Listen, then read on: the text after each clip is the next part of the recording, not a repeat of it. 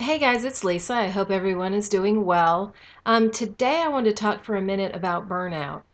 We as a society, we just have a lot of things that are out there that are trying to capture our attention. We have a lot coming in, we have a lot of information, there's a lot of media out there, there's a lot of electronics, and we have a lot of things bombarding us coming in. We also have a lot of things going out. It's like we have busy, busy lives, and we've gotten away from most people have gotten away from that more simple life. When the internet started, that just kind of complicated things. And while it's really a great thing, it can be used for great purposes. It does tend to consume a lot of our time. So we find ourselves trying to kind of crunch everything into a 24-hour period, and sometimes it can lead to burnout. Everybody has stressful times, stressful days.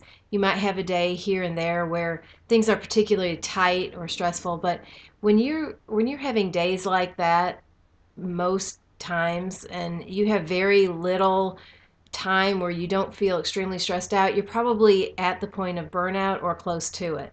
So, and this can affect you physically, it can affect behaviorally, emotionally. It can really take a toll on your body and your mind. So, if you feel like this is happening to you, you really need to get a hold of it and try to figure out some things that can help you deal with it. And if you don't feel like you're quite there yet, but you're headed that direction, then you need to prevent it. You need to stop it. So I have put down there in my blog, I have put some tips on preventing stress to help, just some things to help you in your life to kind of uncomplicate and unclutter and try to get things under control because, if you're burned out all the time, you certainly can't live a happy life, and you won't be happy. The people you care about won't be happy.